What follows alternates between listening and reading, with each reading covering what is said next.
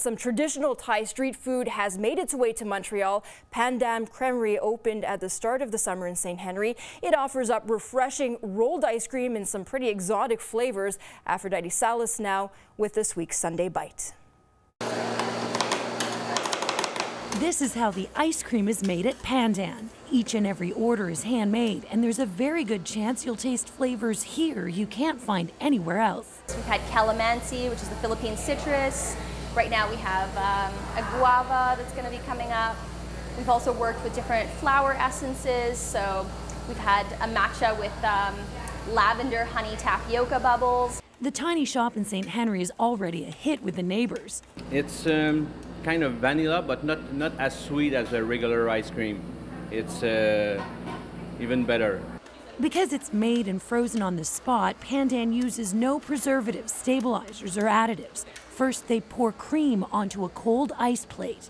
Then it's scraped repeatedly with two metal scrapers to get the right consistency.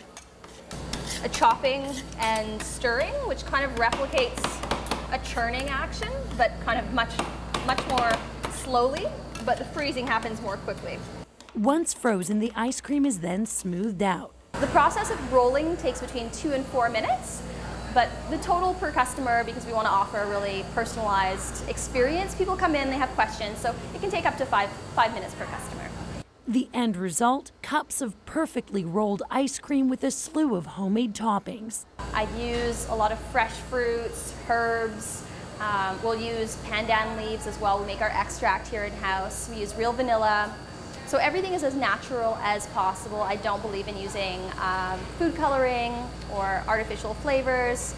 The flavors change all the time. On this day, some were strawberry lime, ginger snap, and ube coconut.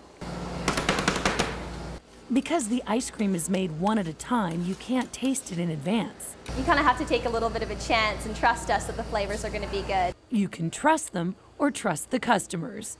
It's very, very, very good and very tasty. Good. Yummy. A delicious taste of Southeast Asia, right here in Montreal. For Sunday Bite, I'm Aphrodite Salas.